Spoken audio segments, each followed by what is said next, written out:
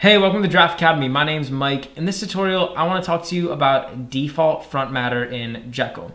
And default front matter is basically just front matter that we can define in our config.yaml file, and then that front matter will apply to either all of our pages or some of our pages by default. So if I go over here and I create a new blog post, so let's call this blog post 2017. When I create this post, I can give this just some default YAML and we'll just give it some content. And when this shows up on our website, if I click on my post here, you'll notice that it's not given a layout by default, right? So for each one of my blog posts, if I want them to have the post layout, I have to go in here and physically type out layout post, and then I can refresh the page and then it looks like a post, right? Or imagine that for each one of my pages, I wanted to define an author. And let's say 99% of the time, the author is me. Well, for each one of my blog posts, I have to go in here and manually type in, this author attribute. Or, maybe there's some other custom front matter attribute that we want to, put in like 99% of our blog posts. In other words, when you create new blog posts, you don't always want to have to specify like the layout or the author or all these different things. You want it to just kind of work, and you don't want to have to like go in and do that every single time. So the way that we can do something like that and define all those attributes by default is by defining some default front matter. So down here, I'm going to go inside this config.yaml file, and I'll just scroll down to the bottom, and I'm just going to make some new room over here. And we can define this custom front matter by using what's called the defaults variable. So I'm just going to type defaults, and then down here we are going to give some of the front matter defaults. So the way that this is structured is a little bit complex, so just pay attention. I'm just going to make this an array, and then it's going to be scope, and then inside of scope we're going to define a path. And over here next to scope we're going to define values.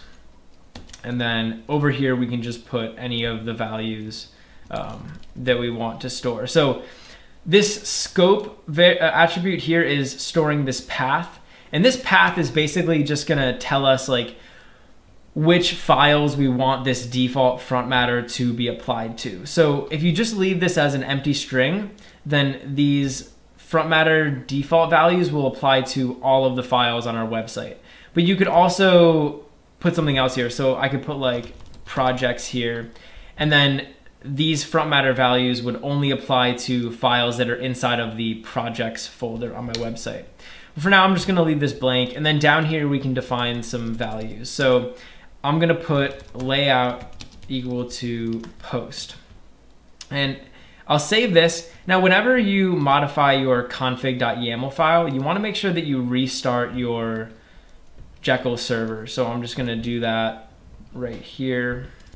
And once the server is restarted, we should be able to see our changes. So over here on this new blog post we created, I'm not defining a layout, but what you'll see is because we define that default front matter, this should automatically use the post layout.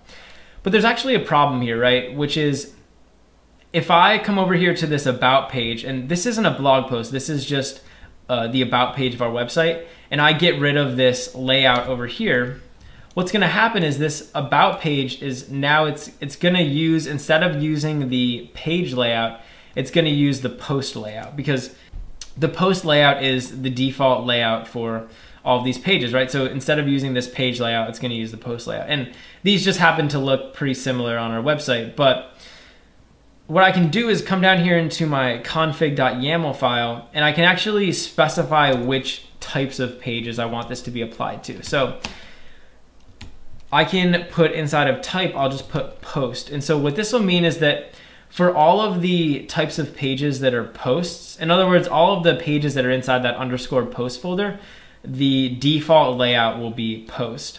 And I could also define another attribute. So for example, I could define like a title, and we could just say like my title or whatever.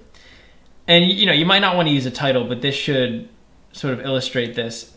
So again, we're going to have to restart our Jekyll server. And actually this should be post down here instead of just post. And so now you can see my title becomes the title for this new blog post because we didn't give it a title inside of the front matter. So we're basically just defining default front matter values and attributes for the different types of pages or the different pages on our website. Hey, thanks for watching. If you enjoyed the video, please leave a like and subscribe to Draft Academy to be the first to know when we release new content. Also, we're always looking to improve, so if you have any constructive criticism or questions or anything, leave a comment below. Finally, if you're enjoying Draft Academy and you want to help us grow, head over to draftacademy.com/contribute and invest in our future.